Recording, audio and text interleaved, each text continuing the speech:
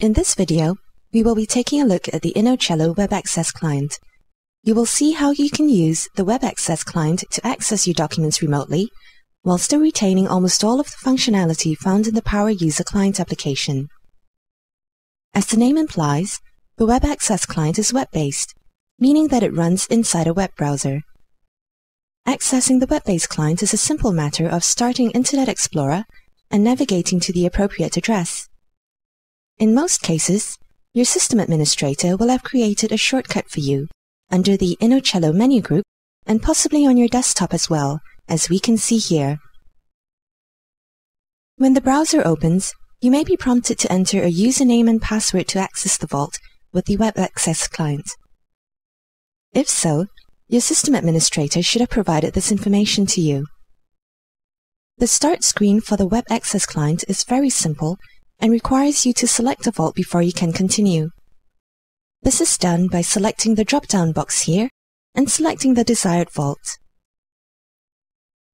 Once the Web Access Client is open, we can start to work with the documents in the vault and perform the same actions as with the Power User Client. We will begin by working from the top of the screen to the bottom, covering each section and what it does. Across the top of the screen, you can see 3 drop-down boxes. These are to select the Navigation View, Work Area, and Vault, respectively. Just under the drop-down boxes are a number of clickable buttons. From left to right, these are Find in Main Area, Global Search, Add New Document, Edit Preferences, and Log Off. We will be using some of these commands later in this video.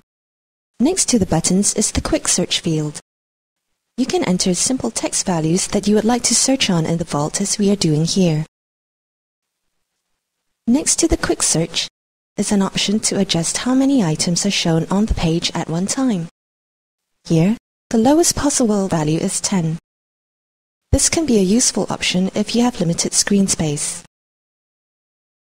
Just below the buttons and Quick Search bar is the main feature of the Web Access Client. This is where most of the navigation of the vault takes place. It is a tree-like representation that is similar to the one found in the Power User Client.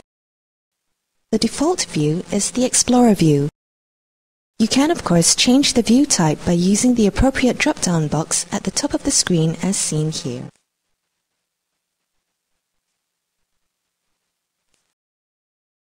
As you can see, this main area of the Web Access Client is very flexible and can be changed to show different information.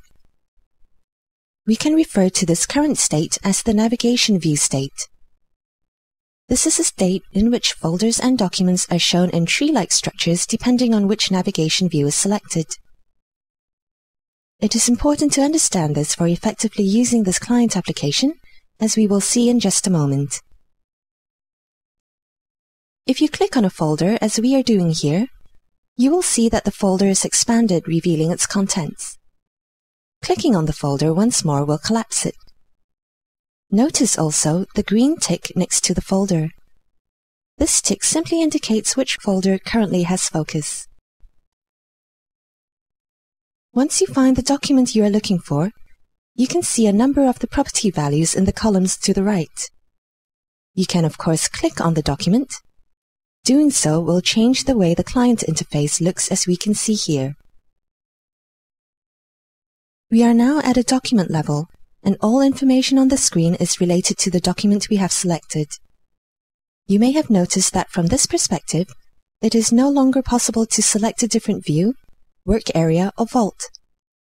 This can only be done from the Navigation View state. What's more, we now have a menu bar with a number of commands available on it. All of these commands relate to the document and can be used, for instance, to take a document through its workflow or simply update the thumbnail. Just under the menu bar are the property pages of the document. These property pages are of course also visible in the Power User Client. You can also edit the values of these properties in the same manner as the Power User Client. On the General tab, which is the default when going to the document state, are a number of important and useful features. First of all is the thumbnail of the document. This will give you a glimpse of the document you are dealing with. Just above the thumbnail is the breadcrumb trail showing the document's location. The folder names shown here are actually hyperlinks that allow you to directly navigate away from the document to the selected folder, and thereby changing the state of the web access client back to the navigation view state.